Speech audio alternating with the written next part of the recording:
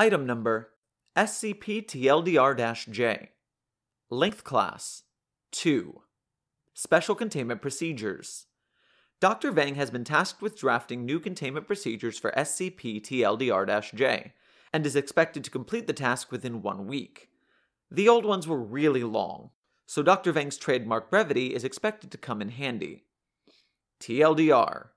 SCP-TLDR-J is a metamorphic document with a variety of forms, each possessing unique, mostly pointless anomalous properties.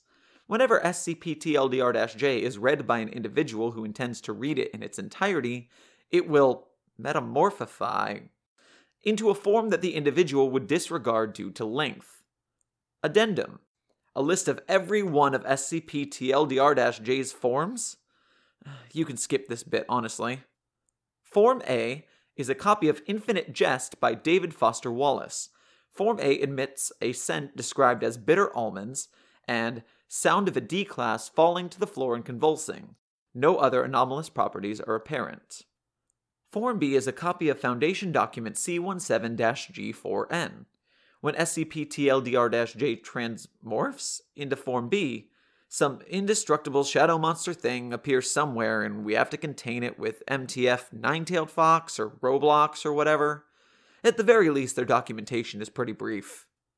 Form C is a copy of Moby Dick by Herman Melville that is capable of exhibiting Southern hospitality. Several personnel have spoken highly of the lodging, food, and good conversation provided by Form C. Form D is an in-depth description of the various ways in which a non-existent piece of fiction misrepresents military technology and procedure, written in an aggressive and dismissive tone. Form D is capable of writing and printing original fictional stories, typically detailing artificial intelligences that live in gross holes and have fetishes, or something like that. We've never actually read any of these, as Form D has confirmed that they were deliberately made uninteresting in service to realism. Upon further review, it was found that fiction produced by Form D suddenly acquires literary merit when expressed via a series of pictograms and abstract symbols. Form E is a copy of Under the Dome by Stephen King. Did you know that Form E was once hit by a car? Just something to consider. Form F is a copy of Atlas Shrugged by Ayn Rand. Subjects that come within a few meters of Form F develop a single-minded obsession with achieving specific goals. Subjects uniformly describe their motivation as, well, it tried to make me an objectivist, but that sounded stupid, so I tried to put my own spin on it. Clever, right? Well, I think it's funny. Maybe if I made an Overwatch joke too? Something about staying on the objective? Yeah, you're right, it's too topical. Form G is a copy of all documentation produced by personnel number 1583637, codenamed TheeSherm. Wait, what? This form does not possess any anomalous properties. Personnel are reminded that the amateurish writing style and uniformly unengaging subject matter present in Form G are not, quote, anomalously bad, like it's gotta be, right, end quote. That's just how TheeSherm writes? Rude. Form H is a copy of the webcomic Homestuck by Andrew Hussey. Physical contact with Form H enables subjects to telepathically communicate with any horse in the world. This communication typically consists of variations on neigh and snorting noise, which can only be properly interpreted by the subject, oh, that's crossed out, and causes the subject to become a, quote, horse person. Form I is a copy of the terms and conditions for Apple Media Services, including iTunes, etc. Form I is incapable of fitting into any USB socket, regardless of its orientation. Form J is a copy of Ulysses by James Joyce. Subjects who read any content from Form J develop a sexual fetish for flatulence that mirrors Joyce's own. Seriously, look it up if you think this is fake. Or don't, it's gross. Form K is a comprehensive compilation of the manga JoJo's Bizarre Adventure by Hirohiko Araki. Form K is accompanied by the appearance of an autonomous, muscular humanoid construct composed entirely of sheets of paper. This construct identifies itself as Inagata Davida, as in the song name.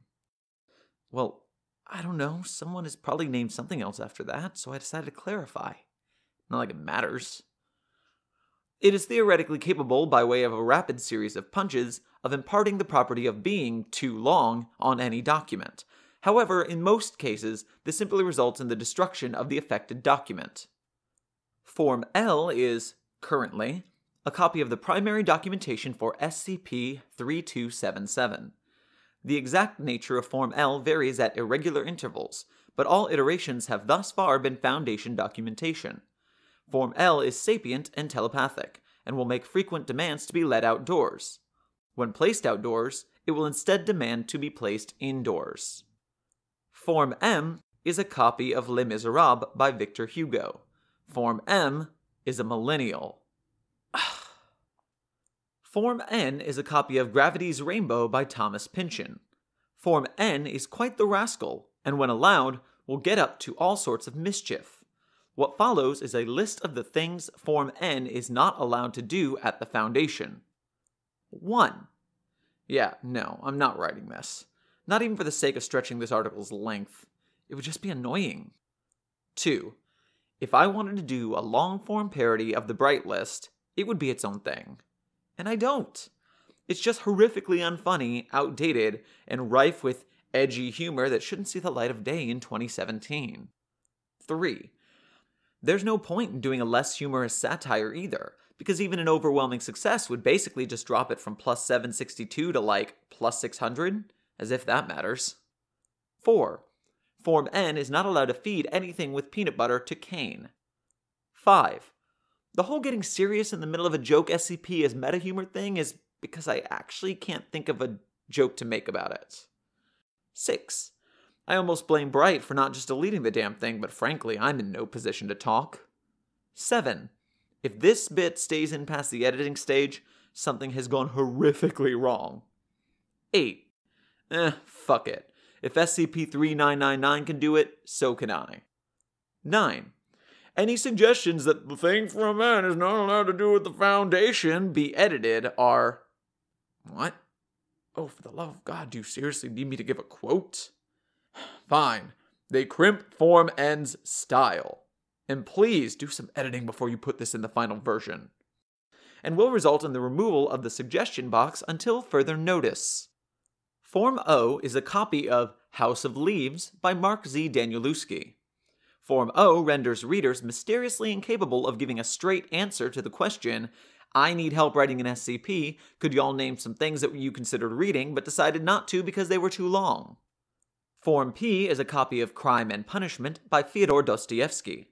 When read, Form P will generate a series of probabilistic anomalies that will result in the delivery of a peanut butter sandwich to SCP-073. Form Q is a copy of Don Quixote by Miguel de Cervantes. When provided with internet access, Form Q will frequent online chat rooms to discuss memes, communism, and LGBT issues. For this crime, it deserves to be executed by the Global Occult Coalition. Form R has only been observed on one occasion, in which SCP-TLDR-J was approached by junior researcher Riseborough, who had stated that she intended to read SCP-TLDR-J regardless of length. Form R is a complete transcript of the song, I Know a Song That Gets on Everybody's Nerves. Casualties were extensive. Form S is a copy of An Antiquated Guide to Avoiding Writer's Block by R. Sebastian. When read, Form S will generate a series of probabilistic anomalies that will result in SCP-073 regurgitating a peanut butter sandwich. Form T is a copy of War and Peace by Leo Tolstoy. Form T produces trivially info-hazardous objects at a rate of once per week, many of which appear to contain references to people who scream at video games on camera or something. The task of analyzing and cataloging these manifestations has been delegated to a team of junior researchers at Site-19. Form U is a copy of The Lord of the Rings by J.R.R. Tolkien. When read, Form U will generate a series of probabilistic anomalies that result in a peanut butter sandwich gaining sapience, self-replication abilities, eventually overrunning Site-17.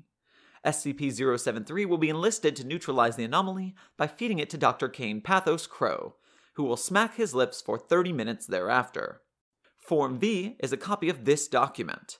SCP-TLDR-J will morphify into Form V whenever this document is read, and subsequently breach containment, transmorphomorphifying I'll look up the right word and edit it in later, into this document.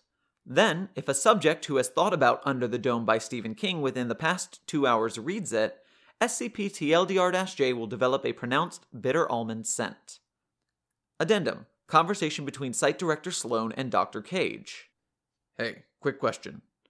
I read this whole document through, and when I got to the end, SCP-TLDR-J killed me with cyanide gas. Why was this possibility not accounted for when drafting the documentation? Well, we honestly didn't expect anybody to read it. Understandable. Make sure Vang puts a disclaimer about that in his final draft of the containment procedures. Can do. By the way, sorry about the whole killed me with cyanide gas thing. Are you alright? I've been better. Wait, what do they mean, cyanide gas? Let me out! Coughing sound.